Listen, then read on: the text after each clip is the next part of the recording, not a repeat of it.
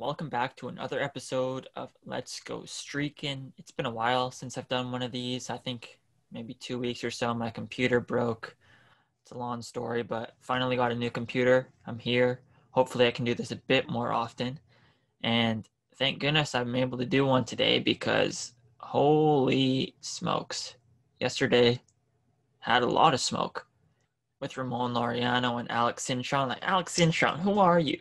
Get out of here. You're not good. You're a bad hitting coach. Well, as soon as the Astros can't cheat, you don't know how to teach hitting anymore? Huh? But anyways, so Laureano gets hit for the second time. I believe it was the third time in the series. And it's not like Castellanos was on the mound. I don't know his first name. He's a rookie. Hasn't pitched much above A ball. And he just a slider gets away from him. Then Laureano, just baller move, just is telling him, "Oh, you got to snap it. You got to snap it." And he's like, "Oh, sliders aren't supposed to go straight. You got to snap the slider." That's it's one of the best reactions to getting hit by a pitch I've seen.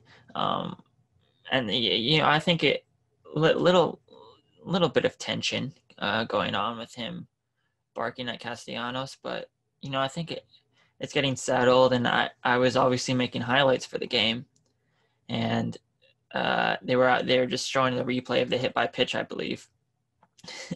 And then all of a sudden you hear a lot of commotion, and they quickly get out of the replay, and Laureano's just charging towards the Astros dugout. Like, how did this even happen? And then we find out that the man that caused the ruckus is a man by the name of Álex Cintrón. Who are you? So apparently he's the hitting coach. And I did a little bit of digging. Wanted to get a bit of a understanding of who Álex Cintrón is. And trust me, he's a terrible baseball player. He was not good. He was very bad. So here's your fun stat of the day. So Álex Cintrón in his career, we're on Baseball Reference right now. If you want to follow along, of course. Negative 2.2 WAR. I mean, that's tough. That's really tough. I don't like to see that. I hate to see that. It really makes me sad to see. Then let's flip over to Ramón Laureano's Baseball Reference page. Pull it up here. So he's worth 7 wins in his career. Good for Ramón. But the best stat of the day, in 2020, in 54 at-bats, Ramón Laureano is worth 1.1 wins. Let's go back to Cintrón's. Oh. So you're telling me in 2000, 56 ABs, Álex Cintrón was worth negative 2.2 wins. And Ramón Laureano in 54 ABs is worth 1.1. Cintrón, what are you doing? What? Were you even on the field? Did you even bring up a bat to go hit? Like, what are you doing? And so looking into some of Cintrón's years,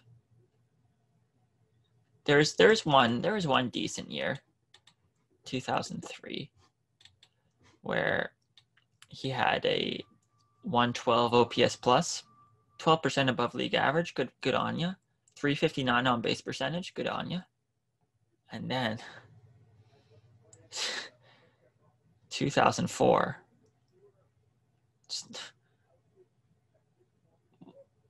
One of the worst offensive seasons I can think of off the top of my head for a full-time position player.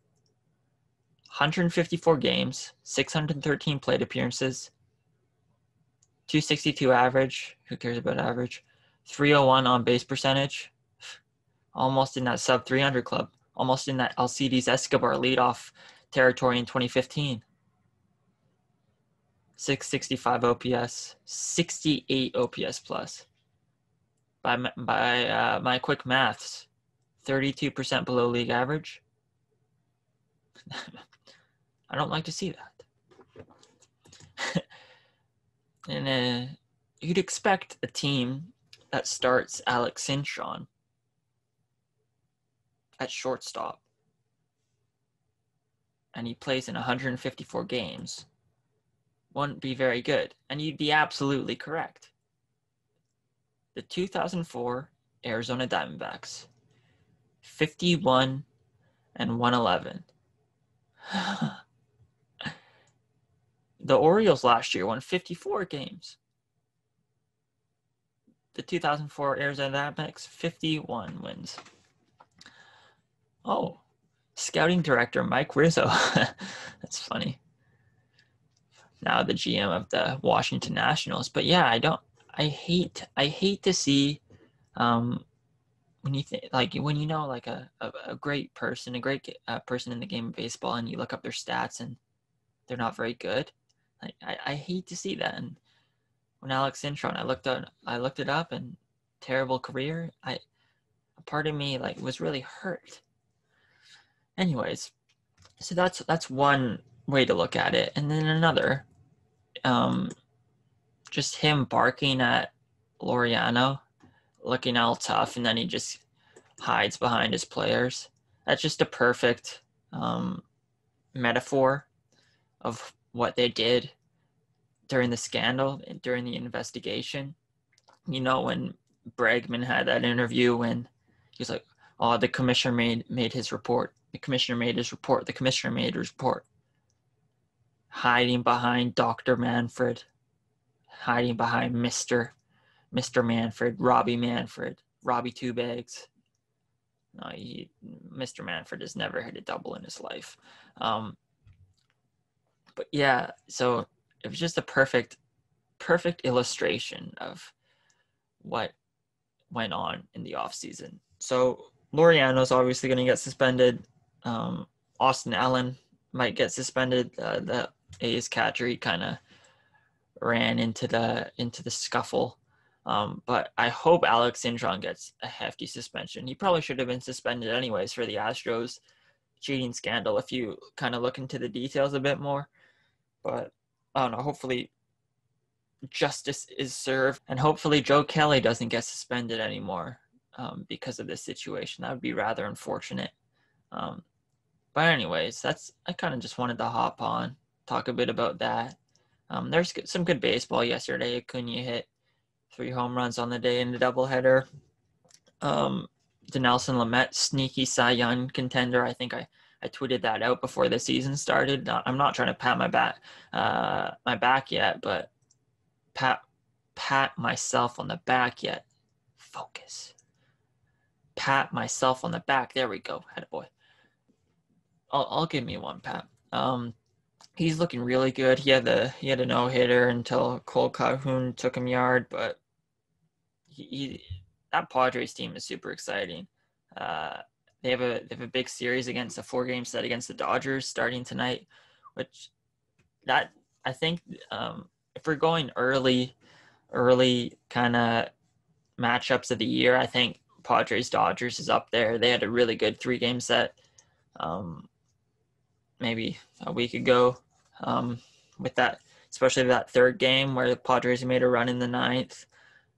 But yeah, I'm super excited to see this 4-game set, see how many home runs Fernando Tatis Jr. can hit. Like yesterday, I was doing the A's Astros game, and I kind of had my laptop off to the side, and I saw it was the bottom of the 1st, and Padres had a 1-0 lead, and I thought, oh, Tatis did it again, but he didn't. Machado did, actually. Machado hit 2 yesterday, I think, starting to heat up.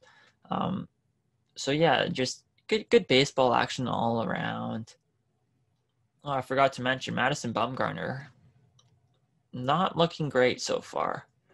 No, I'm not gonna overreact. I mean, he has a lot of mileage on that arm. Like I was thinking, I mean, Felix Hernandez kind of started to fall off when he was 31, and I was thinking how many innings he had, and I was looking it up last night. He had 2,415 innings before his 31st birthday. Now Madison Bumgarner isn't that substantial, but they kind of had similar career paths. Both came into the league when they were 19. Madison Bumgarner has 1,863 innings plus another 100 in the postseason, and he's 30 right now. Oh no, he actually just turned 31 9 days ago, August 1st. Happy birthday, Maddie! Happy birthday, Mason Saunders.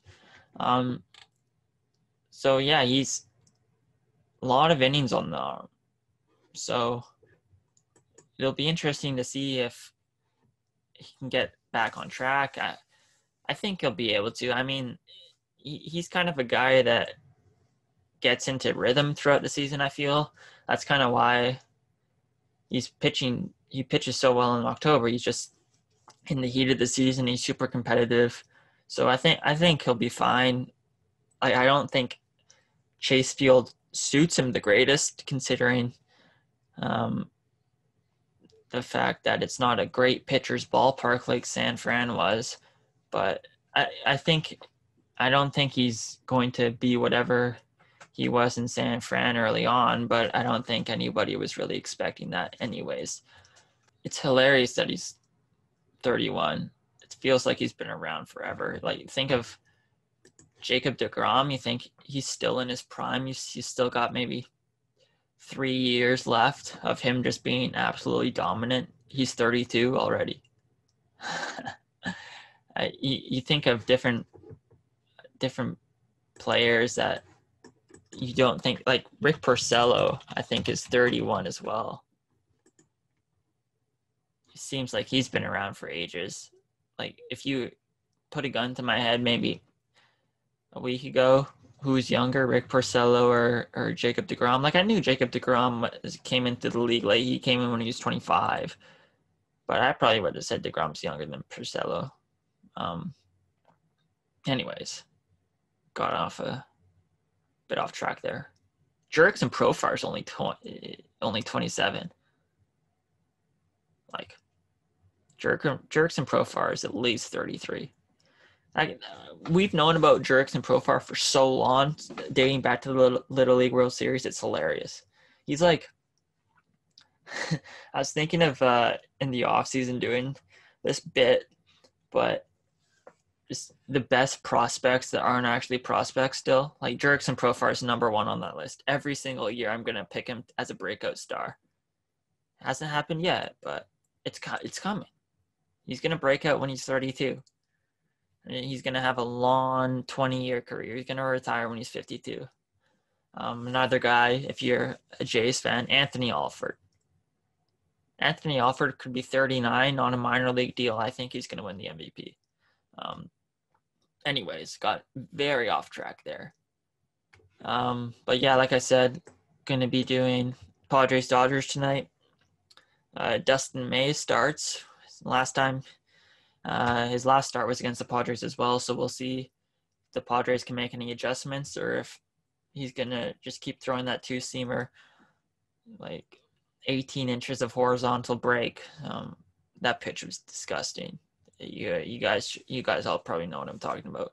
And then I'll probably also do Braves Phillies, Newcomb and Nola. So those will be the two games I'm doing today.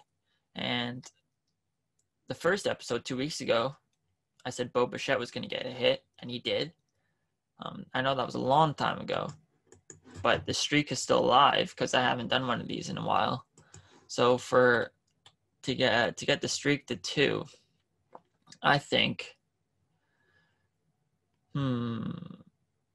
maybe the rule is the games that I'm doing, I have to pick a hitter from. So I'll go with the Braves and Phillies game, and I'll go with Ronald Acuna Jr.